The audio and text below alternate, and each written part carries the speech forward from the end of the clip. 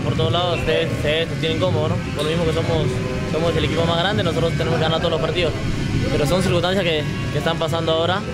Nosotros, ¿cómo se llama? Cada partido salimos a la cancha a ganar, pero son cosas que pasan.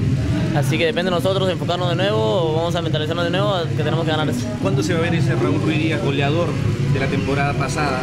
En este año no tuviste un buen arranque, ¿no? No tuve un buen arranque, pero igual, no se trata cómo se empieza, sino cómo termine. A mí lo que me importa es que el equipo sume a 3 nada más, no me importa si hago gol o no. No, ya se está recuperando, como te digo, el último partido que jugamos contra Melgar lo hicimos muy bien, pero por circunstancias del partido se nos va de las manos.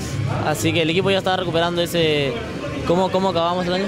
Como te digo, a mí lo único que me importa es que el equipo sume a 3. Eso es lo único que me importa. Ya si en lo personal no me está dando las cosas, igual con paciencia, que todo esto depende de uno nada más. ¿Está? Ahora, la U no gana desde hace muchas fechas, pero ¿han progresado, piensas tú, futbolísticamente? Sí, creo que el último partido se notó eso, ¿no? Que terminamos jugando como acabamos el año pasado. Pero ya, más el tema, lo único que importa es el resultado. Hay cosas igual que tenemos que corregir y estamos en eso. ¿Qué se puede decir de este momento? ¿Qué puedes decir de este momento? No, lo único que voy a decir es que el equipo está unido, el plantel, el comando técnico está unido y todos sabemos que todo depende de nosotros nada más. De acuerdo, pero sí sientes que no está yendo bien, ¿no? Porque, o sea, es un tema real, ¿no? No, obvio, todos sabemos esto, ¿no? Todos sabemos que no estamos yendo bien, pero esto recién comienza.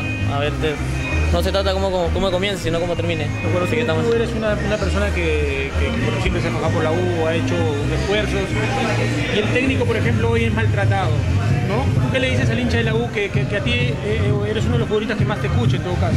No, yo le digo que siga apoyando nada más al grupo. ¿Cómo se llama? Nosotros sabemos lo que estamos pasando.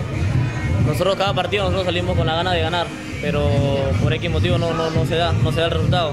Lo único que pido es que sigan apoyando nada más hasta el último minuto. Y por esos pedidos para la salida del técnico, ¿tú qué dices? No, para nada. Como digo, el grupo está unido y va a respaldar al comando técnico también.